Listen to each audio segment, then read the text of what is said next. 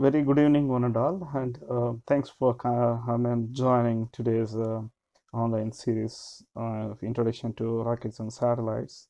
And my name is Dr. Jayakumar Venkatesan, and today I'm going to discuss about just giving the refreshment of the course of some of the few terms we will be constantly be discussed about the space environment, because the space environment is like a major concern. It's like for rockets and satellites and also any of the systems that is exist to be existing today, because of the environment. We should know about the environment for any physical systems. The environment is plays a major role in understanding about any systems engineering. Today is like now I'm going to give an overview of efforts, and also how the solar cycles and the gravity and neutral atmosphere, how it is, and ionosphere and the geomagnetic field, how it works, and also the plasma, and also in the radiation, there's a phenomena. You can see in the overview of efforts of space environment, it's like outgassing in near vacuum. It's like absolutely nothing. It's like a vacuum, and the atmospheric drag, and also there will be like a chemical reactions, plasma-induced charging, and the radiation's damage of microcircuits and solar arrays and the sensors. Single event upsets in a single digital devices, and also the hypervelocity impacts. As you know, the hypervelocity impacts is like you may be constantly hearing about. There is like a space junks of orbiting around the Earth, and it is going to get conjunctions, and also it's a great major threat to the active satellites.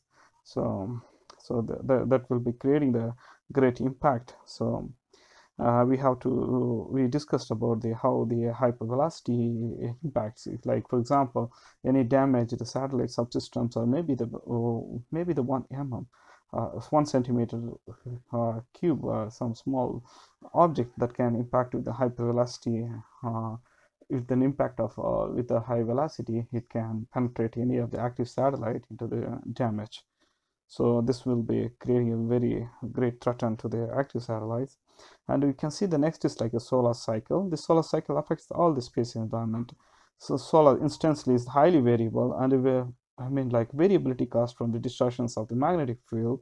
It's caused by the differential rotations, and also you can say like indicators of the sunspots and also the solar flares. So it's these indicators of the sunspots and solar flares. So it may be constantly it's distortion in this, so that it can keep constantly variable.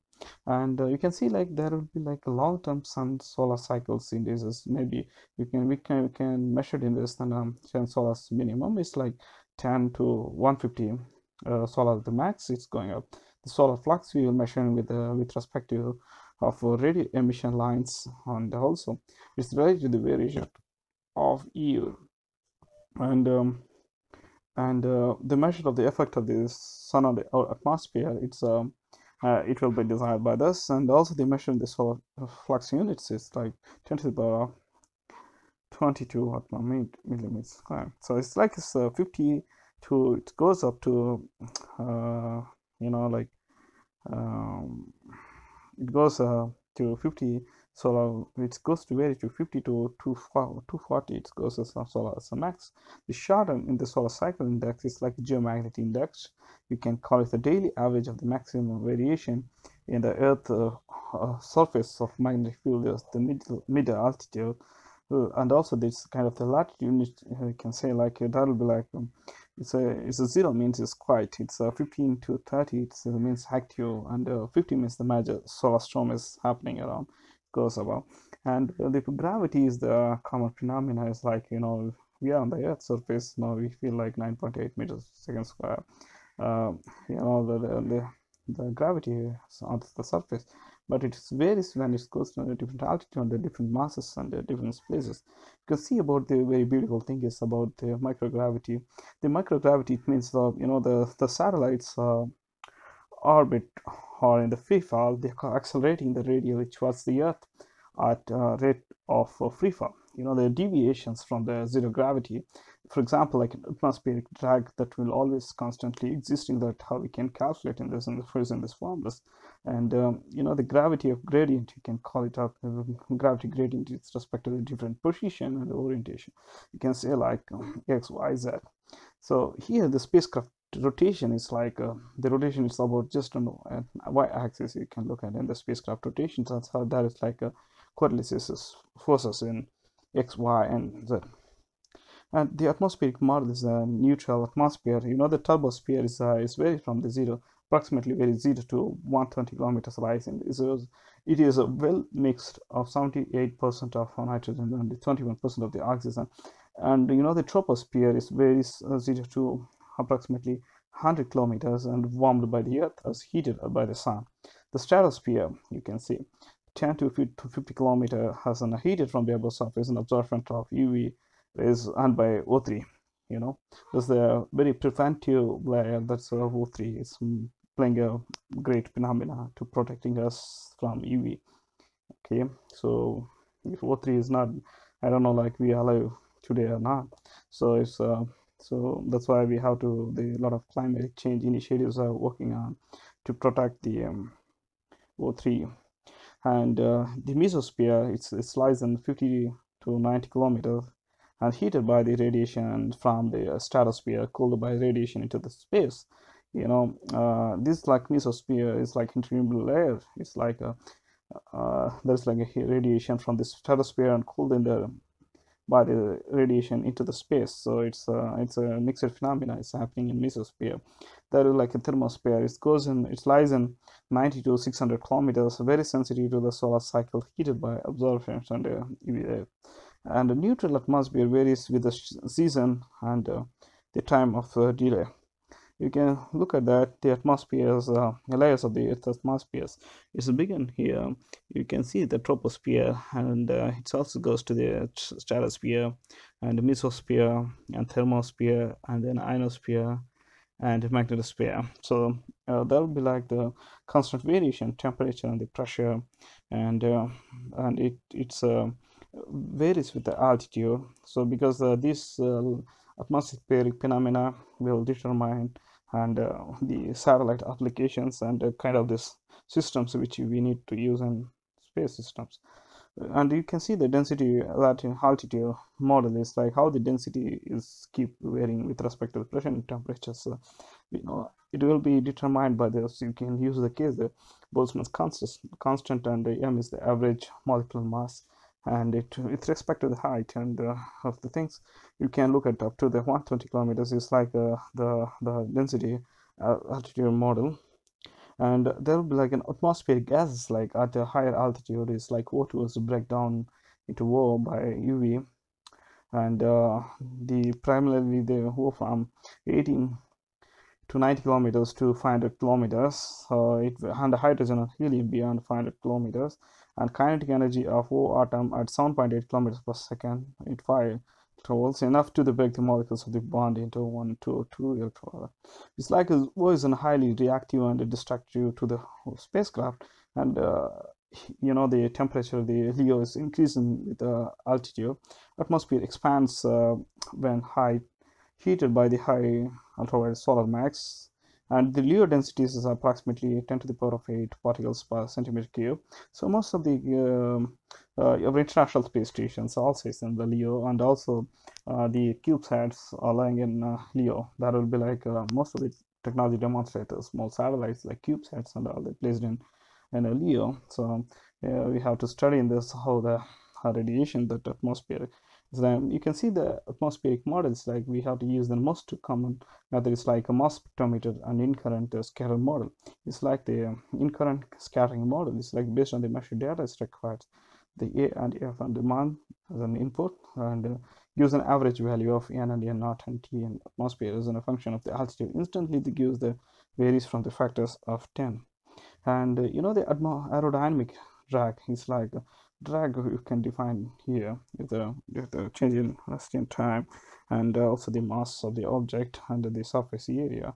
it's all looking into this. There's like a ballistic coefficient with respect to U, and U is the density of the atmosphere, and velocity it's example 7.8 kilometers per second, and at the drag, like we consider like a drag coefficient and also the cross-sectional area that is important. The drag coefficient will be the Newtonian aerodynamics, depends on the what air molecule does at impact. It will be like reflected and also it's an observed. This is the method of how it's quantifying, like oh is the particle is hitting air particle, and it's like an the surface area, and this bounded with a rare field in the atmosphere. And the typical drag parameters you can see, for example, like in the satellites, it goes on land side. See, I mean, drag coefficient is like a 3.424, and we have the ERS at 1, and Hubble Space the telescope, the biggest one. That's a biggest telescope. This from 3.3 to 4 is a drag coefficient, and also the Echo satellites 2 is like. So some of the CD is approximately for the spacecraft. It goes in 2.2 to 4 for the spacecraft approximately, and we for a overview period of 1 year, you can say like a kilometer within 10, and it will change in the max in the ranging from 10 to 100 kilometers is also 10 to percent power, and 200 is 2 to 5. It's like under the solar is the minimum and maximum time, and at the 300 you can go. It's keeping increasing. It's like it's getting reduced. And satellite lifetime, the satellite variations of depends on the initial altitude and the solar minimum and max conditions. Is like at LEO design must be the compensated effect of the drag, because it is constantly it is changing in the altitude, and also there will be like a orbit raising and the orbit decreasing and positioning, and also the orienting the satellites position. And magnetic field effects, the deflecting charged particles or solar winds, you can say like Southern Atlantic anomaly, and creates the structures of the ionosphere and plasmosphere. For example, like a magnetosphere is an appearance like when you heard about the Van Allen radiation belts, and it can also be protecting the structures of the field of the keeping the magnetic field effects, and direct effects of the spacecraft systems like avionics, including the potential effects and power indicated the potential effects, and ground station and command modules like a magnetic tracker. I mean, like performance and also the sizing things, and the structures and induced currents, how it will be like, and telemetry and data communications, like the location and where will be the ground stations is located in it. And geomagnetic fields are the force comes from the three sources, like internal force is mostly 99% is currents inside the earth, and residual magnetism of the constant in the crust. Actually, the external field is like a current in the magnetosphere. So it's like internal field varies slowly on order for 100 years. It's like 0.05%, and the pole of the magnetic field is lies on Siberia and southern Australia. You can look at here the southern pole and the magnetic field. It's how the current is moving around. And here the magnetosphere, you can see in the center, you can see in the sun, and it is constantly it's varying here, and it moves to the non-thermal continuum this area, and this is the magnetotail, and this is the magnetopath. They're changing this. This is a plasma space, and there will be like a shock. So magnetosphere is the the Earth's field existing and 10 Earth radius and towards the sun terminates to the magnetic path. So here the Earth field slows and also deflect the solar wind and compressed, heated and turbulent, and there will be like a bow shock will happen. It's a polar field line, so the spec back in the night and tail did not close in, and there will be like a neutral sheet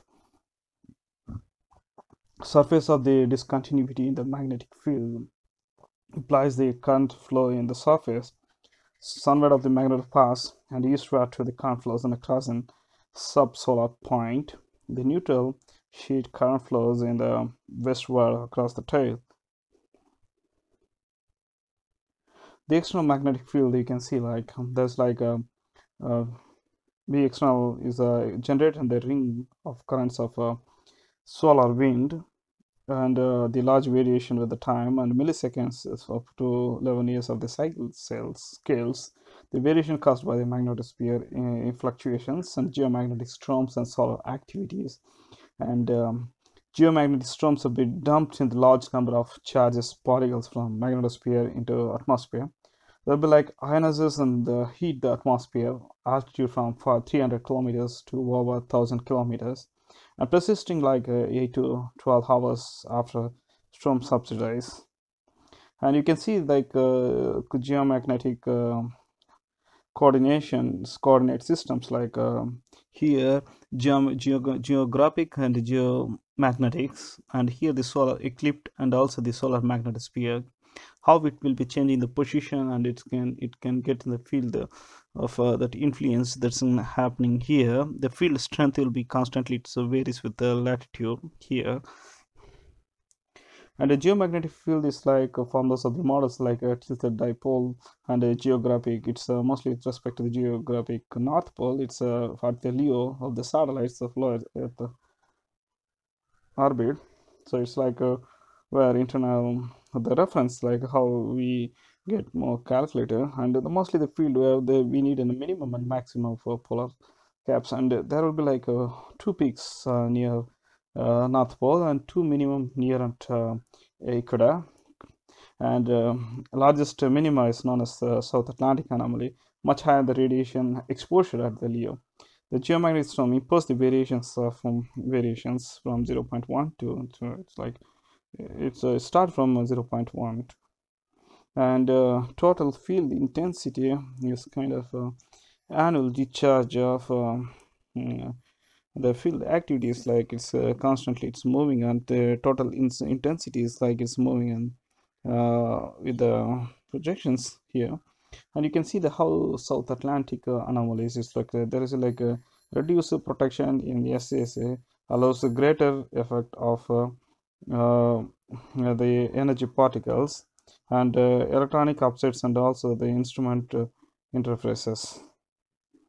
So the plasma effect overview. Plasma is a gas made up of ions and free electrons in roughly equal numbers, causes electromagnetic interface, the spacecraft charging and arcing, the materials effects. Mostly the effects are the avionics and the upsets from EMI.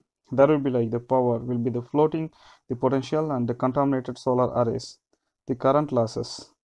The here your GM and see, you can still look at that. There will be like torque indicated from the induced potentials, and the materials so sputtering from the contamination effects on the surface of the materials.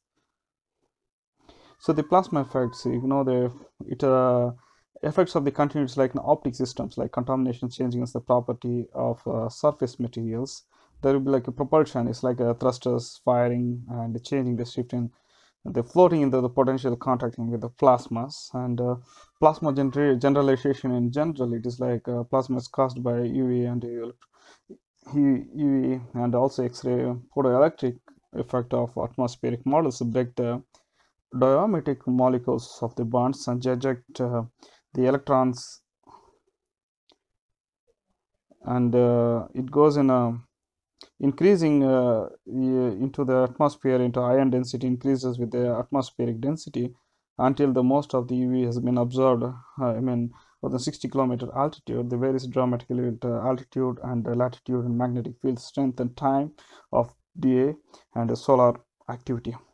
The electrically, the charged region of atmosphere is called the ionosphere. The gas is an ionosphere is called an ionospheric plasma.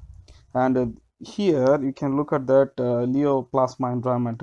The balance between the increasing the density and increasing the absorption leads to the formation of ionized layers.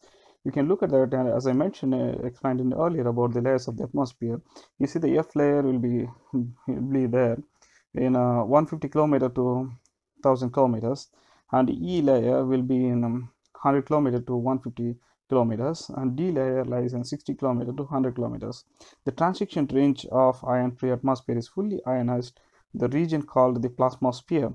So plasmasphere is the density's peak of 10 to the power of 10 into the meter cube to 10 to 11 power of meter cube at 1000 kilometers altitude, drops to 10 power 9 meter cube at its boundary. The outer boundary is called the plasma pause. Here, the density drops to 10 power 3, 10 power 5 per meter square. Is to vary to 10 power 6 per meter square. It's like the height will be this. It's a varies from. It can be extended from. It's this variation from the 18 hours. It's like a midnight to it's like 18 hours, and it's during the local dusk. It will there will be like a dusk bungle. You can look at that electron density here, the altitude, and also the density here. It goes in the nighttime, the electronics, the flows here. There will be like solar minimum, as I explained in the solar max here. Look at in the here. It's like how the different into values and how the daytimes of electronics will behave in this of the density. And here the plasma pass and the height versus the local time. You look at the in a day side, and you can see the night side here, and this will be then the midnight. It's like we have the variations. This will be dusk bulge here. It's like more and deep dark here. This like it's like in a dawn place.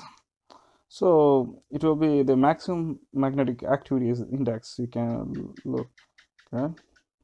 And next is like ion concentration. It's like similar to the neutral atmosphere. It's like a D layer and also the E layer and also the F layer. So here look, it is like a peaks to it's like 300 kilometers, and also in nighttime it goes up to 500 kilometers of F layer. Density drops actually. The peaks at 300 kilometers, and it's like at the extreme point it's like it goes to 500 kilometers. It goes so it's a drops down. It's a composition of the transaction is like O plus and H plus. The ion concentration here, look at the altitude, and it's how it varies from the different altitudes. It goes from 150 kilometers to 650 kilometers. It's like the constant. It's constantly. It is like at the 350 kilometers where the international above the space stations, like it's beyond the 450 something is going up, and it varies between 650. It's like lying in between, and constantly it's moving around. It is there will be like ion concentrations keeping fluctuating in. And here the plasma temperatures is increasing from 100 approximately, like it's goes to the it's like 100,000 like Kelvin to at the sometimes 100 Kelvin approximately. Sorry, it's like 100 Kelvin approximately at 50 to 60 kilometers to like 2000 to 3000 Kelvin above 500 kilometer altitude. There will be like electron temperature. It's like you can say electron temperature varies 4000 to 6000, and ion temperature will be it's like 2000 Kelvin and 3000 Kelvin. The density much higher than the solar maximum due to the ultraviolet rays. And here the Leo environment models like international reference ionosphere. So outputs IRI, we can call it like there will be like electron density, ion composition, and the temperature here. The inputs called like latitude, longitude, and altitude, and the solar activity on the time. So the radio frequency transmittive is like the plasma transition from the perfect conductor to the perfect dielectric as a function of the frequency. You can define it as like a plasma frequency in this formula, and the dielectric constant we can consider here. When it goes very higher than the initial here, it is like the plasma appears like a free space. If it is approximately equal, then it is like electromagnetic waves cannot be propagated. So transmission from the below are reflected, and transmission from within observed. So here for this random variations can be increased in random delays and also the phase shift. The spacecraft charging. At LEO, the spacecraft become negatively charged. Plasma is a dense but low energy. Orbital velocity is higher than ion thermal velocity and lower than electronic thermal velocity here. And electrons impact all the surfaces. Ion impact RAM surface only. So GEO spacecraft charge during the magnetospheric of substorms between longitudes corresponding to the midnight and the dawn. The biased surface of solar arrays influencing the floating of the potential. Charging effects is like the instrument for reading the bias and arc and induced EMI and electronic subsets, increasing the current collections and reattraction of contaminants. The ion sputtering and accelerating erosions of the materials and spacecraft must be designed to keep differential charging below the breakdown voltage or must tolerate the effects of discharging. The radiation. The radiation is the biggest phenomena, and we have to always consider this. Most of the space electronics must be the space hardening and the radiation hardening. This the most radiation effects that occurs in the energy deposition. The both energy and type of the particle and the materials into which energy is deposited. Which definitions there are radiation damaging threshold. For example, in many materials, the total dose of radiation is most is the critical issues, especially in the spacecraft and engineering, and also in satellite and rockets buildings. In other circumstances, the time over which the dose is received in equal importance, it can be like the different materials. It's like biological matter and electrical matters. It varies from different damage levels, and there will be like lubricants, hydraulic fluids, ceramics, and there will be like different glasses and polymetric materials, structural materials. Here there will be like different data that will be measured in, and here the spacecraft efforts, this will be the high energy particles travel through the spacecraft materials and deposit the spacecraft materials. You mean like the high energy particles that traveling through the spacecraft, the materials, and deposit the kinetic energy, displaces atoms, leaves a stream of charging atoms in the way.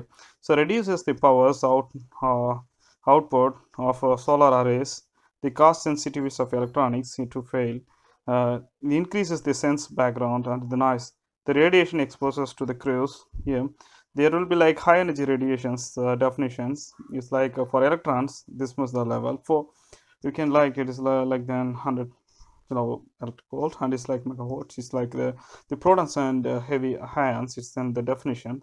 There are the sources. You can look at that in the Van Allen belts. It's like electrons and protons with the trap radiation at the place, and galactic cosmic rays is like interplanetary protons and ionized heavy nucleus, and also the proton associated with the solar proton events. And Van Allen belts is like the toroidal belts around the Earth made of electrons and primarily the protons with the energy is more than 330 kiloelectric volts. It's like maybe it's two big zones in inner belt of approximately 1,000 kilometers to 6,000 kilometers altitude. A proton E, it goes in 10 seconds, and outer belt it goes 10,000 to 60,000 kilometers, and it goes is varies to 0.1 into 4.5 millivolt. There will be like different sources will be the accelerator of the low energy particles by magnetic storms activity and trapped of the decay products and produced by cosmic collisions with atmosphere and solar rays. The concentration of mechanisms, earth magnetic fields concentrates on large fluxes of electrons, protons, and some heavy ions. The radiation belt, the particles, the spiral back, and also the fourth along with the magnetic fields and the lines. The ionized radiation belts of the lowest altitude in the eastern and the coast of the Southern America, and yeah, the electrons and the proton, the fluxes, that will be like, it will be keep varying at different zones in, the proton fluxes. You can look at it, varies from 2 into 10 power 6, and it can keep it going on. So here the 5 year of dosage, that will be like a natural environment, and it will be 5 years of dosage of the radiation. It's like it varies with the altitude and keep increasing. You can see the GPS altitudes, and also you can see the synchronized altitudes, and also the 5 times synchronized altitudes. That will be like the free space. The like it's like a flare, only just simply there's nothing will be there. So it's like a trapped radiation belts. It's like when how belts, like there will be like a distance from the earth, and it will be the trapped into the one place that's called here. And Van Allen belt is the radiation stability. The inner belt is fairly stable with the changes in the solar cycle, and it may change by the factor of 3 as a result of geomagnetic storms and loading the high energy electrons. And in the outer belt, the electrons concentration may change by factor of 1000 during the geomagnetic storms. The standard models are like it goes in the required B and L. It goes to the solar max of minimum and maximum solar, and providing the omnidirectional fluxes of photons. And there will be like the very different in variations. And the solar scale degradation, it's like a normalized efficiencies, and it goes to 1 MeV per volt. It's like electron fluences. It can goes you mean like the gallium arsenide, and also germanium and the silicons. I mean, it's ways to the it is goes with the type of the panels. It's it goes in this galactic cosmic rays. There are the primary interplanetary protons and ionized heavy nucleus. That is one volt. And also there will be like sources for the outside of this, like the other planet solar flares and nova and super explosions and quasars. And the particle range, the range of the protons, electrons in aluminum, there will be like particles that is goes I mean, from the different region, it goes to 0.1 to is a max, it goes up to that 100. It's like an there will be like electrons, and also there will be like the protons, the particle energies. We like there will be like a magnetic shield. You can look at that magnetic equator, and also you can see like alpha, beta, gamma. It's like the any ion that you can produce in the magnetic shield. That is the it's like in a protective system, the thing. And the solar protection proton effect is like the solar phase of ejecting the high energy hydrogen and other nucleus. It will be varies with the different type of the materials. And also you can say the solar events of that can be observed by the Mars missions, and also the hazardous. And the particle energy that goes into the galactic cosmic rays, and also the worst case of the solar phase, it is going very high. That never will be happen. It's like it will be in the limits. And the average radiation dose from the large solar proton, and even there will be protons, alpha particles in the total, it will be like in the shielding. And there will be like the Feynman model here, and also based on the data from obtained from the 1963 to 1991. And there will be like electromagnetic radiations. The radio is like 1 to 10 megahertz galactic and electromagnetic radiations. The terminal noise, the non significant for single event, and it will be visible and infrared. It's like a solar flux, and also the heating. So there will be like the significant electrolysis goes to the 100 to 1000 astronomical units, goes to like significant surface of the chemistry. There will be few references here, and you can look at in the future. Thank you very much for joining us today in the webinar. Please stay in touch, and there will be like several very beautiful sessions that will be coming in future. Thanks a lot. Stay tuned.